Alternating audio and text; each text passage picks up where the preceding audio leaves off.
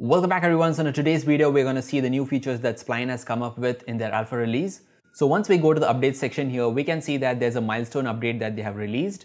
So these are nothing but new features. So we'll try to quickly go through each of these features and see what they are. So starting off with the first one, which is 3D vector editing, and this is really cool. We have this new tool here which says vector.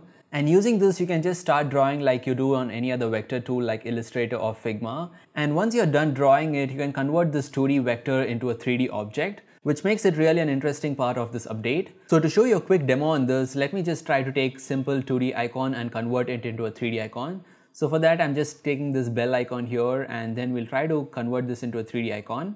For which firstly, I'm going to use the pen tool here and try to trace this icon here.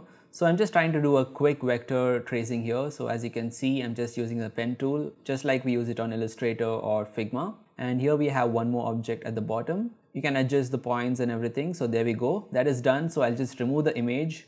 And as you can see, this is now currently just a 2D vector shape and I can rotate it in all angles and see. So what you got to do is select each of these shapes here, and at the right you have this option called as extrusion.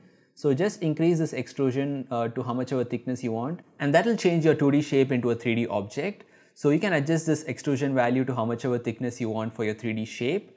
And I'll give the same properties for this bottom shape also. And the next thing you got to do is change the lighting to physical to ensure that you have proper physical lighting on the object. And this will give a proper 3D look to the object. And as you can see, when I rotate this, it looks and feels like a real 3D object.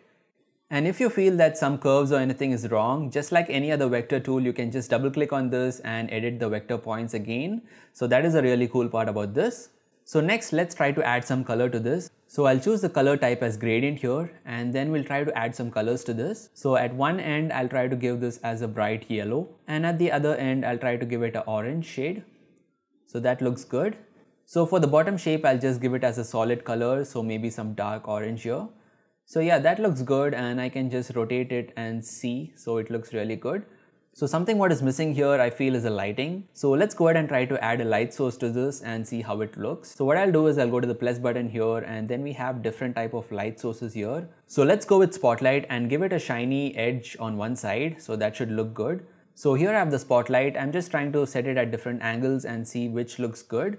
So you can just adjust the properties as per your liking. And finally, I'm just increasing the environment light here just to give it some finishing touch. So there we go. Everything looks good. And finally, you can just export this as an image and make it PNG.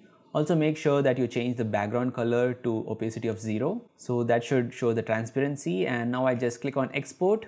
And finally, I can just go to the file explorer and bring this image onto any design tool and use it on the designs. So this is a great way to convert your 2D icons into 3D icons. So moving on to the next one, which is post-processing. So this is a new feature. So once you're done creating your whole 3D scene, you can enable this post-processing and apply these various effects onto your whole scene. This is a great way to include effects like these noise, and then you can add some glitch effect and all that. So this is a great feature too. Now moving on to the next one, which is file sharing. So once you go to the home screen here, and on the file, if you click on the 3 dots, you have this option to share it. So once you click on share, you can basically enter the email IDs and share this file with different people and invite them to your file. So that's a new feature. And the next one is new interactions. So Spline has added a couple of new interactions here. So firstly, I'll just group all these shapes into one. And once I add a new event here, you can see that in the type menu, we have new options here, which are nothing but look at and follow. So let's go ahead and try the look at feature here. So once I click on look at, you have a property to add distance. So that is the distance at which the object looks at you, or the cursor in this case. So as you can see, as I move the cursor here, the object tries to look towards it. So that is the look at feature. And the next one here is follow. So once I select follow and click on preview, you can see that the object just tries to follow your cursor. So that is the follow property. So overall, those are the different new features that Spline has provided in their alpha release. So that's really great, and hoping to see more updates from them. So that's it for this video, guys. I hope you found it informative and helpful. Thanks for watching.